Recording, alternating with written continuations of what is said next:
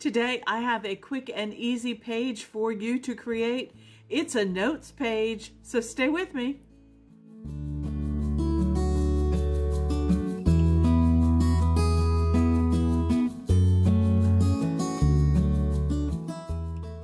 Well, hi everyone, this is Crystal from A Crystal Clear Life, where we focus on planning, organizing, and living a more simplified life. And today I want to come to you with a much requested notes page. Now, I showed this notes page in my 2025 journal setup, and I got lots and lots of questions about, how did you make that notes page? Can I buy that notes page? Let me see that notes page. Well, here it is. I'm going to show it to you. It's quick, it's easy. I'm also going to show you how to set it up as a template so that if you have a dedicated notes section that you want to use this page for as a template, every time you create a new page, this will be the page that is created. All right, well, if any of that sounds interesting to you, please go ahead and give me a like. A thumbs up really is the best compliment that you can leave me. Hit that subscribe button if you have not done so already. And with all that out of the way, let's get into the computer and learn how to set up this notes page. All right, well, you can see here on my screen that this is the notes page that everybody is asking about. It is a very simple notes page with a lined background. It looks like notebook paper, which is appealing to me as a retired teacher. I always love a good clean sheet of loose leaf paper to use in my notebook, okay? So this is what it looks like, and I'm going to break it down for you step by step exactly what it is, okay? The first thing is, did you know you can change the view on the background of each of your pages? If I go up here to the view menu and I go down to ruled lines and I click on that, you can see currently that I have this first set, this narrow ruled line page as my background, okay? I can change that to a wider rule if I want.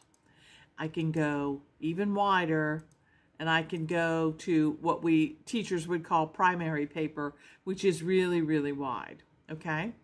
I can also, in OneNote, go to a grid line. So those nice little grid checkboxes that everybody loves, you know, that graph paper look. And there's a very tiny one. There's a larger one. There's a much larger. And then again, the really, really big squares, okay? What, again, we would call primary, or I used to use this kind of paper a lot in school for graphs for kids, all right? So you can change the background and the way it looks. I happen to like this very narrow, like college rule, because if I'm using this on my iPad, you know, I can zoom in and make it bigger to fit my handwriting, and then when I zoom it back down, my handwriting gets smaller. I like that a lot, okay? So I'm going to leave it as this college rule line right here. So again, that's under view and rule lines, and I'm going to use the college rule, okay? Now, I also created a text box here, and you can see this gray container right here is a text box. And what I wanted to do is I wanted to go through and find a font that I thought that worked well for typing on this particular ruled line. So I settled on Century Gothic 11.5, okay? And I like that because if I hit enter and I start typing again, and here I'm just going to type some gibberish, but you can see that that font fits really well on that lined paper, okay? So I like that. And so what I do is I leave this first sentence here. This works great on the paper, Century Gothic. And then when I go to start, I will just delete that and take it out. Now, if this was a font that you were using, you know, as the default font in your notebook for every single page, you could just set that Century Gothic as your default font, and when you went ahead to start typing, it would already be there, okay, for you. But I use all different kinds of fonts in my notebooks, so I just wanted to remember that this is the one that I like to use on my notes page, okay? All right, so we have the background, we have the correct font that works, and I like to leave for my notes pages the date that's up here. So if I click on this date, you can see a little box comes up over here and it says change the page date. Now, if I want, I can go through and set it for whatever date that I want, or you can have it set for today. Okay, so I could do that for today if I wanted to, or you can delete that all together. You can get rid of that little date that's up there, you know, by deleting it altogether. So I could cut it out if I wanted to. And if you delete it, then you just have a plain blanks note page. But as a teacher, you know, the first thing the kids always do on their paper is you put your name, your date, and the subject, right? So I like having a date on there. So I'm going to leave that date, and I like it kind of set to today so that if I create a new page, it will give me that today date so I remember when that note was created, okay? Now, this title up here that says notes, that is simply the name of the page. Let me move these graphics and show you what I'm talking about. Everybody likes these two black lines that kind of define the notes at the top. And I like it too. I think it's very classic looking, okay?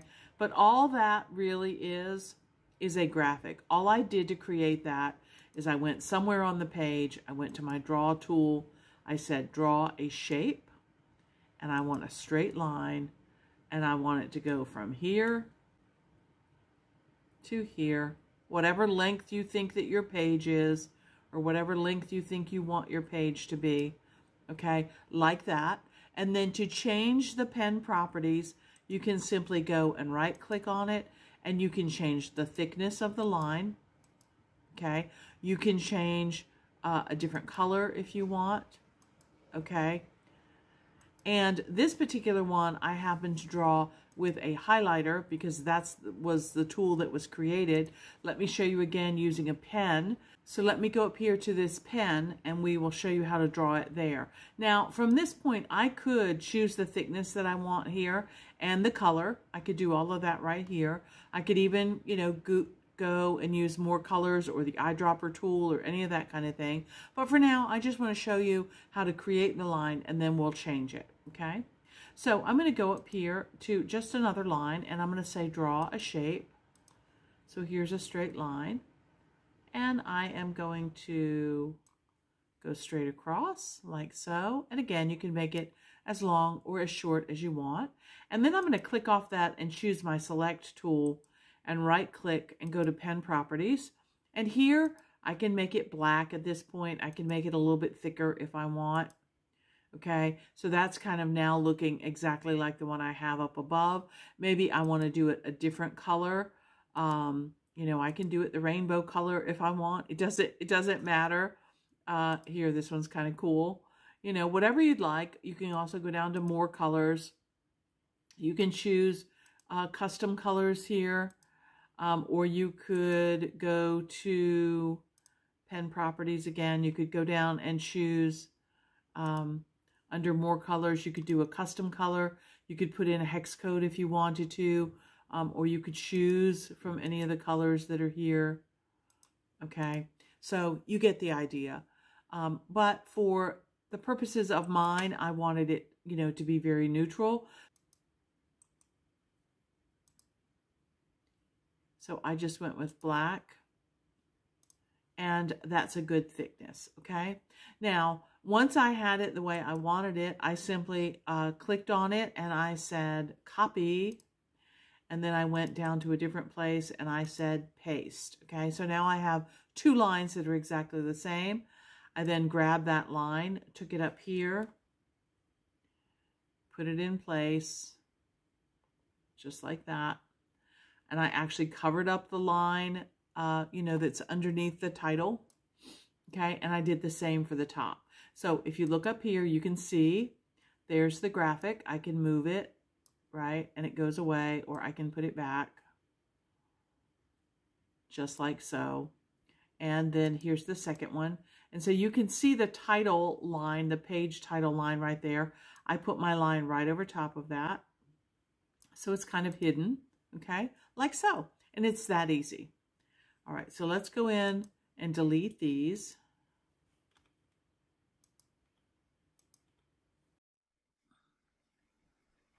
Okay, well, once you have the page set up the way that you want it, you can actually create a page template if you would like to. So let me go up here to Insert and Page Templates. And you see I already have it here called Notes -lined. But if I go down here to Page Templates, it's going to give me this box on the far right-hand side. And it's going to say, save current page as a page template. Now, if I click on this, it's going to come up and it's going to ask me, what do I want this to be called? And again, you saw that I had it called Notes -lined. So I could put that title in there again if I wanted to. And then there's a checkbox here that says set as the default template for new pages in this current section. Okay, so let's say, for example, I had maybe this research notes section in my notebook, and I wanted every page that I created to be this lined page template. Okay, I could say set that as the default template if I were in this section. Okay, then every time I added a new page in my notes section, that would come up. Okay, all right, so for now I'm going to cancel because I don't want to change my my January setup here. All right, so if you want to use for a particular section, if you want to use a page template, like for example, let's go over here to my research notes section. This is one of the page templates that I use in my research notes section, but I also could set up under my templates, I could choose the template that I wanted. So for example, here's that notes -lined. I could go down here and say, pick a template that you want to use for this section. So every time I create a new page, it will now be the notes lined section. Okay. Then I could go up here and I could say add page. You get a little box here because I had a previous one set up. It says this action will remove the current default template for this section. There is no way to undo this action. You sure you want to continue? Yes. Okay. And then when I add a new page, it will come up and it will be this notes page as opposed to the personal development page, which it was before. So if I want to change it back to personal development, all I need to do is go down here to personal development, notes, say yes again when that little box comes up. And then when I add a new page, it will come up to my personal development notes. Okay. All right. So you can change the template. And a lot of people seem to really like that notes page. So I'm glad that I had an opportunity to share that with you. Okay. It's a very simple page, but it is very, very effective. And I really like it. And I hope that you like it too. Okay. All right. Please don't forget to give me a like. If you've learned something new today, go ahead and hit that subscribe button. And until next time, here's hoping that you can live a more simplified and organized life through better planning. I use OneNote. Until next time, okay, bye.